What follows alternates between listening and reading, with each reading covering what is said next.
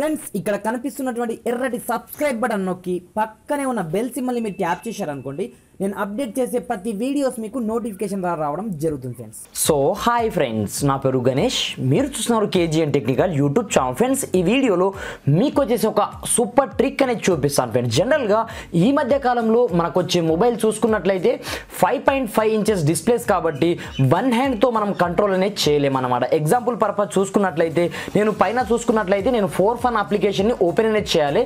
But నేను ఇక్కడ నుంచి వన్ హ్యాండ్తో ఆ అప్లికేషన్ని నేను ఓపెన్ అనేది చేయలేను అన్నమాట. ఎగ్జాంపుల్ పర్పస్ మీకు చూపిస్తాను చూడండి. ఇక్కడ నేను ఈ విధంగా రైట్కి స్వైప్ చేసి ఇక్కడ పైన చూడండి ఒక కర్సర్ అనేది వెళ్ళిపోవడం జరుగుతుంది చూడండి పైన. ఈ విధంగా జస్ట్ వన్ హ్యాండ్తో సింపుల్గా మన మొబైల్ని మనం అనేది ఆపరేట్ అనేది చేయొచ్చు అన్నమాట. అది ఎలాగో నేను వచ్చేసి ఈ వీడియోలో ఎక్స్ప్లెయిన్ చేస్తాను ఫ్రెండ్స్. అయితే ఇప్పటివరకు మన ఛానల్ని సబ్స్క్రైబ్ చేయకపోతే సబ్స్క్రైబ్ చేసుకోండి. అదేవిధంగా ఈ వీడియోని కొంచెం లైక్ చేసి సపోర్ట్ అనేది చేయండి ఫ్రెండ్స్. మీరు లైక్ చేసినట్లయితే నాకు కొంచెం సపోర్టింగ్ ఉంటుంది. మరి ఇంకెందుకు ఆలస్యం, లెట్స్ స్టార్ట్ అవర్ టాపిక్.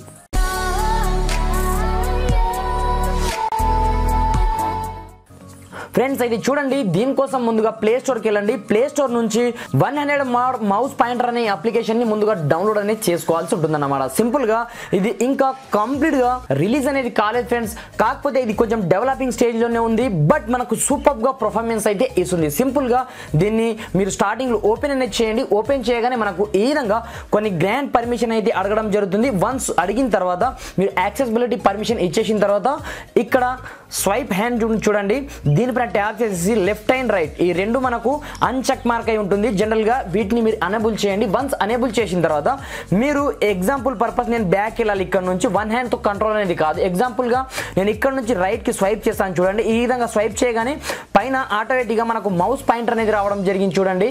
ఈ విధంగా మనం సింపుల్గా వన్ హ్యాండ్తో మన మొబైల్ని కంట్రోల్ అనేది చేయొచ్చు అన్నమాట. ఎగ్జాంపుల్ పర్పస్ నేను ఇక్కడ క్రోమ్ని ఓపెన్ చేయాలనుకుంటున్నాను. బట్ నాతో ఓపెన్ అనేది కాదు, అది సింగిల్ హ్యాండ్తో ఓపెన్ కాదు. కాబట్టి సింపుల్గా ఈ విధంగా స్వైప్ చేసేసి ముందుగా మీరు ఏ అప్లికేషన్ ముందు సెలెక్ట్ చేసుకోండి. ఈ సెలెక్ట్ చేసుకున్న తర్వాత సింపుల్గా ఈ విధంగా స్వైప్ చేసేసి ఎగ్జాంపుల్ నేను క్రోమ్ ఓపెన్ చేద్దాం అనుకుంటున్నాను. సింపుల్గా ట్యాప్ చేయగానే ఆటోమేటిక్గా నాకు ఇక్కడ క్రోమ్ అనేది ఓపెన్ కావడం జరిగింది. అదేవిధంగా పైన 3 డాట్స్ పైన ప్రెస్ చేయాలనుకోండి, నాకు వన్ హ్యాండ్తో క్లిక్ అనేది కాదనమాట. ఇది జర్నీలో ఉన్నప్పుడు మనకు బాగా అంటే బాగా పనిచేయడం జరుగుతుంది. ఈ విధంగా మీరు రైట్ నుంచి లెఫ్ట్ నుంచి ఎక్కడైనా స్వైప్ చేసేసి ఇక్కడ ఈ విధంగా మీరు క్లిక్ చేయగానే ఆటోమేటిక్గా మనకు కావాల్సిన ఆప్షన్స్ అనేది సింపుల్గా ఇది మౌస్ లాగా యూజ్ కావడం జరుగుతుందన్నమాట.